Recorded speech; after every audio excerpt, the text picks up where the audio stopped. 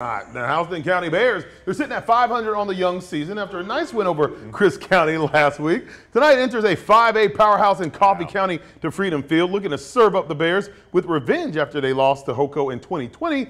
Mr. Collinsworth, let go! Opening drive, Hoko forced the punt, and the punt return is dropped into the hands of one Jaden Phillips. That's Christmas right there early for the Bears.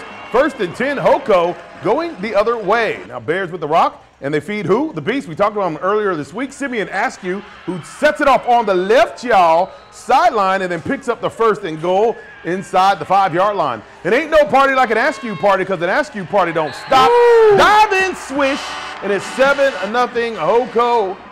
Looking mighty fine right there. The Bears defense also bearing down as well. Junior Nick Jordan with the pass breakup. And it's a turnover on downs. He'd have 2 interceptions on the night. Not bad. But Coffee gets the ball back after a punt and takes it the distance with this touchdown pass from Justin Swartz to Matthew Adams and ties things up at 7-7. The Bears driving now, and Antoine Hill Jr., the freshman, drops, and he would be picked off by Anthony Polk, who gets lost in the sauce, and so does Marvin James on the camera. How about an 80-yard pick six to the house?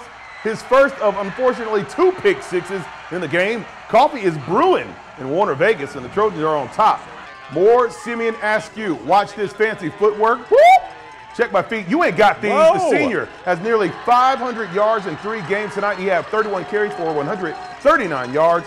But Hoko offense was stalled and came up short on downs again on the drive. But it's not the Hyenas' fault. Just before the half, Coffee is good to the last drop. QB1, Justin Swartz, pump fakes. Yeah. But he would totally redeem himself. That's me on the camera.